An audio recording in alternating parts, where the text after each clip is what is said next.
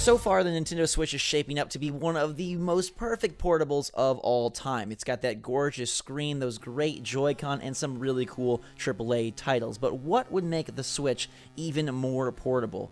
A mini dock. What's up, everybody? It's Zach from SwitchForce. Jake is here with me, and we've been seeing a number of these pop up around the web. These DIY small travel docks that allow you to bring the biggest component of the Switch with you in a case and take it on the go. I think it's a great idea because then you could connect to a TV at your friend's house without requiring that clunky black brick to be alongside you. Yeah, and I think it's interesting. I mean, I'm not like so encumbered by the dock right now as I have the nice backpack that can fit everything in. But for people who don't have it or don't want to put everything in a backpack and would rather just put it in their pocket or their purse or something like that, I think that it's something that's not like a huge investment or very complicated. It's just kind of a simple downgrade that allows for more access and more options to play, which is how the Switch is intended to be. And I think the dock right now, I think, is a pretty fair size. Could it be smaller? Yes, as we have seen these people do. So I think it's a interesting concept that just allows more variety of playstyle and accessibility. Not something that's like necessary or needed, but like I said, something that you can mod in to enhance your playing. Yeah, it's totally a convenience item. In no way do I think like the dock is gigantic. I mean, look, it's the smallest freaking console out there right now. But it is something that if you are looking to just, like you said, throw it in a bag or whatever, you do have to consider, and I frankly don't bring the dock with me, right? I bring some Joy-Con, I bring the Pro Controller, even cables, charger. But I feel like this is something that Nintendo could offer as an option, and what people are doing here, as you see from these photos, is kind of one of two ways. The more common one is just removing the actual dockable portion and making it all a cable contraption. So you'll use a USB cable to connect, and you'll use HDMI.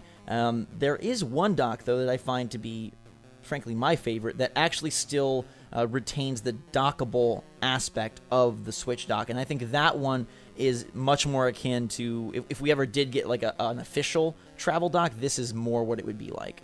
Yeah, and I think that's an interesting point, as opposed to just like a bunch of cables that you can connect, or if you want to have that actual docking feature. And I mean, the ones that we see here are reminiscent to me of like iPod docks back in the day, where it's basically that same size holding up your Switch, because your Switch is lightweight enough to be held up by a tiny little connection. But yeah, I mean, again, not super necessary, but a nice addition that people have taken upon themselves to figure out ways to make the Switch optimized to your own playstyle or lifestyle. Yeah, and just to give a shout out, the one that we're referencing that has the actual dockability is from Billy Joe 182. There's another from I'm Not a Shinobi, and then some from Reddit as well. I think like transforming this into a puck is great for convenience, but I do realize that Nintendo probably felt making it this small would seem not like a console at all. And I think the reason they did go with a slightly bigger dock and one that has more of a presence on an entertainment stand is to ensure that people realize, hey, this is a committed console and not just like some Roku stick that happens to play games as well. I think it was important for them to distinguish and like make sure that at retail you saw this as a home console.